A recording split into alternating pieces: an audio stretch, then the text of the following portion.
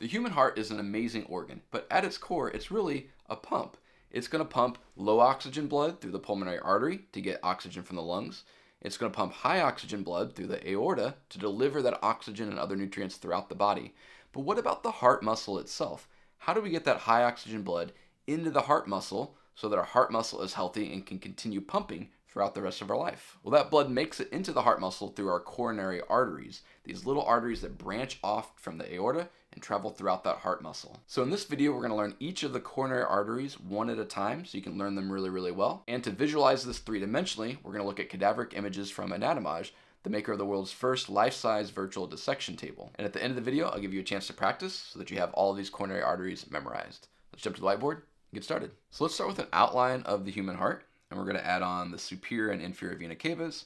We're going to add on the aorta and then add on the pulmonary arteries. I'm also going to draw the auricles of the heart. Another thing we can see on the outside of the heart is the epicardial fat. Now that term epicardial, epi means outside or above, and then cardio means the heart, of course. So this is just fat that's found on the outside of the heart. And if you look at the location of it or the shape of it, it kind of looks like it branches off from itself in a bunch of spots. That's because this is really going to follow the same line as the coronary arteries that we're about to draw. The epicardial fat is going to act as sort of a cushion or protection for those coronary arteries. Fat's a little bit more cushiony than muscle is. And they can also act as a source of nutrients for those coronary arteries when needed. The other really cool thing about this epicardial fat, or these coronary arteries that are going to be lining the epicardial fat, is that you can use them to visually determine where the different chambers of the heart are just by looking on the outside of the heart. So for example, the coronary artery that runs through here is going to separate the right atrium from the right ventricle. We've got the coronary artery running through here, which will separate the two ventricles from each other. And we've got this coronary artery, which would separate the left atrium from the left ventricle. And to prove it to you, let me put another diagram kind of underneath that, which shows the chambers of the heart. And you can see I didn't move the labels at all,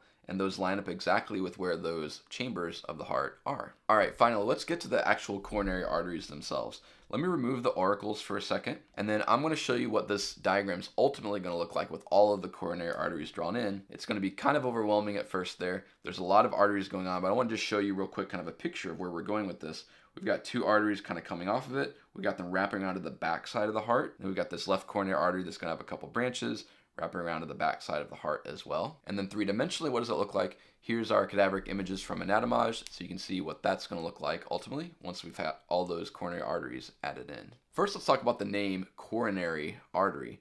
Coronary just means crown, and so it's kind of like these coronary arteries form what looks sort of like a crown around the heart, right? It kind of wraps around the side here, it's going to wrap around the side right there, forming a crown of sorts. So that's where it gets its name from. It's just based on the Latin word for crown. So let's draw in our coronary arteries. The first one that we have is the right coronary artery. We can see it branching off of the aorta, the base of the aorta right there.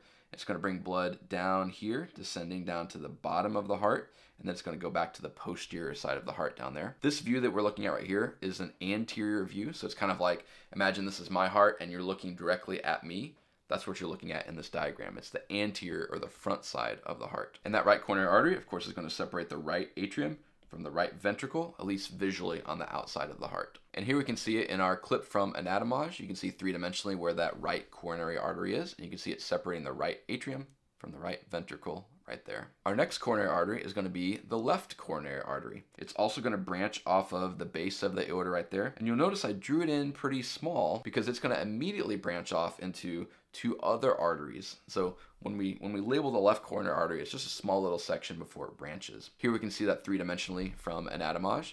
There is the left coronary artery. Now the two branches of the left coronary artery, the first is going to be the left anterior descending artery, and the name right there kind of tells us everything about it. The left here means it's going to be a branch of the left coronary artery. It doesn't mean exactly that it's on the left side, but the left there means it's a branch of the left coronary artery. Anterior because it's on the anterior or front surface of the heart, and descending because it's taking blood from the top or superior side of the heart down to the bottom or inferior side of the heart. That left anterior descending artery is also known as the anterior interventricular artery. Anterior, again, it's on the anterior surface. Interventricular because it's separating the right ventricle from the left ventricle. But in this video, I'm mainly going to call it the left anterior descending, or the LAD. And here we can see that left anterior descending artery in our clip from Anatomage. There's the right ventricle, and then here's the left ventricle, and it's separating those two. All right, the other branch of the left coronary artery is going to be the circumflex artery. That word circumflex, if you think at the beginning of it, circa, just like circle, it's going to circle around the side of the heart. It's really going to wrap around to that posterior side of the heart right there. So that's the circumflex artery. All right, and here's our cadaveric images from anatomage. You can see that circumflex artery, which is separating the left atrium from the left ventricle right there. Now we've got 4 arteries drawn on here, but there's 3 that I kind of think about in my brain when I organize all of this. And that's going to be the right coronary artery, the left anterior descending artery, and the circumflex artery. And that's because those 3 are the ones that visually separate the atria and the ventricles from each other. Everything else we look at is going to be branches of one of those 3 arteries that we've already labeled. Now let's go back to our right coronary artery and look at the branches of that. First, I'm going to draw a couple branches right here that are going to go up kind of to the atrium. Now I'm not going to label all of the different branches on here, and there's a couple reasons for that. First, most diagrams that you might need to know for a class or when you're learning this stuff are just going to include some of the main branches. The second, a lot of the branches, the really tiny ones that I draw in here, are really going to vary person to person. Not everybody has the same kind of map of their coronary arteries. The ones that I label, though, are going to be the ones that are pretty consistent across the board from person to person. But there will be some coronary artery branches here that are going up to the right atrium. And then we've got some that are going to go down to the right ventricle. I've got 3 drawn right here. Usually at the top, there's one called the conus artery. There might be 1 or 2 right here called the ventricular arteries. But the only one that's consistently labeled on diagrams is going to be this pretty important branch right here, which is going to be the right marginal artery, or also known as the acute artery. The right marginal artery is going to branch off the right coronary artery. It's kind of near the base of the heart, but not on the posterior side. It's still on the anterior side. And it's going to run down here, kind of towards this left anterior descending, but not reach all the way down to it. So that's the right marginal acute artery. We're going to have a left marginal obtuse artery on the other side later on. But for now, just know the right marginal acute artery right there. And here in our 3D cadaveric images, we can see the right marginal acute artery, which is branching off of that right coronary artery and taking blood down into that right ventricle. So we're going to jump over to the left anterior descending. We've got a couple branches right here, which are going to be the septal branches. If you can imagine the heart layout here, we've got the septum, which runs through right here, separating the 2 ventricles. And these branches are going to go down into that septum, so we call them the septal branches. And we have a few branches that go down to the left ventricle right here. We call those the diagonal arteries, or the left diagonal branches of the left anterior descending artery. They get referred to as like D1, and this would be D2, and there can be some variance into how many of those are branching out of there. But those are the diagonal arteries. I assume they were called that because they're sort of diagonal, but also a lot of arteries are, so I just kind of remember left anterior descending, starts with D for diagonal. And here 3-dimensionally, we can see the left diagonal arteries, which are branching off the left anterior descending artery and bringing blood into the left ventricle. And then next, let's look at our circumflex artery. And so we've got a couple tiny branches going up to the left atrium right there. All the rest of our branches on here, we need to look at the posterior side. So let's make this a little bit transparent there so we can see kind of behind this. Let's go back to our right coronary artery, and I'm going to add in the rest of that. You'll see it kind of wraps around the back or posterior side of the heart right here. And then there's this branch that continues down this way. It's sort of like approaching where the left anterior descending artery is going to end. This is going to be called the posterior descending artery, which makes a lot of sense, right? We had the anterior descending artery. We got the same thing here, and this is on the posterior side. It's descending because it's heading down towards the bottom or the apex of the heart right here, and it's on the posterior side. But it's really a continuation of that right coronary artery, and it kind of just makes a turn right here on the posterior side. Now, just like the left anterior descending artery, it had a second name. This one has a second name as well, which is the posterior interventricular artery. So it's another artery that's going to separate the right ventricle from the left ventricle, but it's going to be on the posterior side. So posterior interventricular artery is another name for the posterior descending artery. And here in our 3-dimensional posterior view, we can see the posterior descending artery, which will separate the right and left ventricles, but on the posterior side.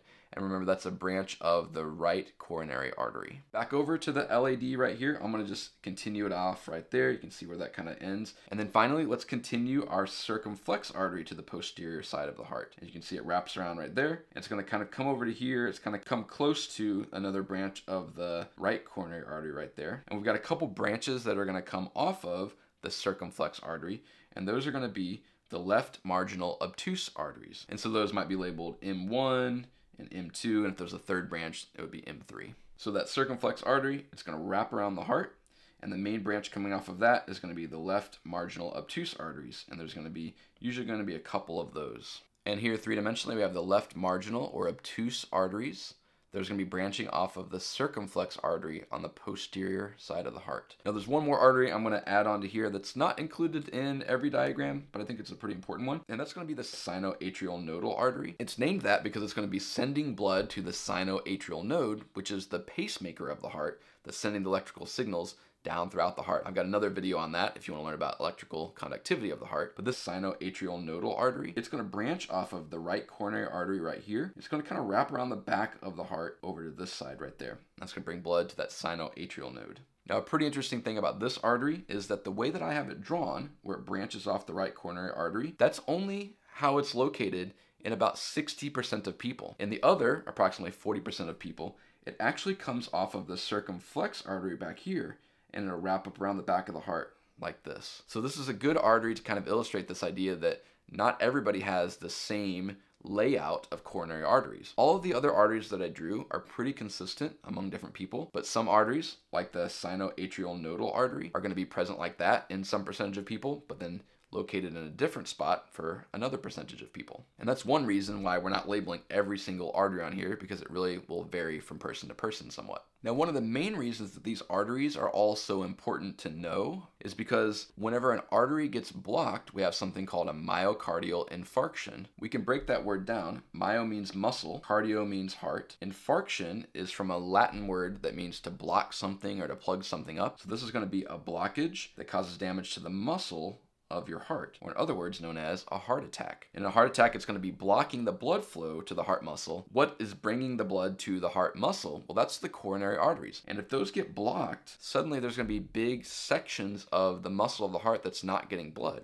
And if any tissue in the body doesn't get blood flow to it, well, it starts to die. So let's take a look at a couple examples of what that could look like. Now, if we had a blockage right here in one of our main coronary arteries, basically any section of the muscle that's downstream from that is suddenly not going to be getting blood. So anything like in these branches, and so forth, no blood is going to be flowing to those areas. And so you can see that everything downstream from that blockage, all of this section right there, the muscle is going to start to die off. And so a blockage right here would be a very serious heart attack, potentially fatal heart attack, because there's a large section of the heart that's no longer able to keep pumping because it's not getting a source of oxygen from the coronary artery. Now, you can also have more minor heart attacks. And so a more minor heart attack is usually going to be the blockage of a smaller branch of a coronary artery. So here's an example right there. I've added in a blockage right there in one of the diagonal branches of the left anterior descending artery. And so if you had a blockage right there, it might cause this section of the heart muscle to start to die off. So a bigger blockage in a section like this would be a more major heart attack, and then a blockage in a smaller branch is going to be a slightly less serious or less likely to be fatal type of heart attack. And here in our clips from Anatomage, we can see a couple examples of myocardial infarction. This first one is an example of a blockage of the left anterior descending artery, so a major blockage.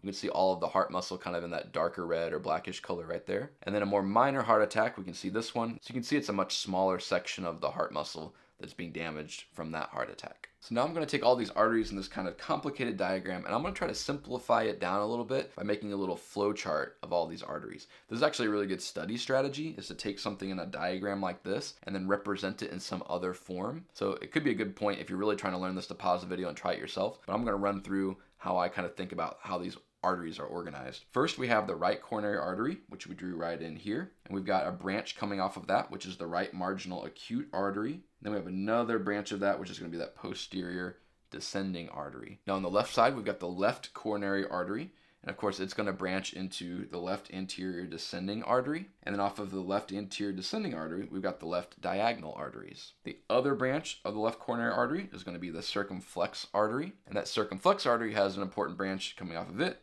which is called the left marginal or obtuse artery. So that's one really good way to practice this. Start with this diagram, see if you can draw it out like this, or start with a flow chart like this and see if you can map out those arteries on the heart. Now I want to give you a chance to practice labeling all of these on the heart itself. Take a moment, pause the video, see if you can identify all of the arteries that we learned in the heart.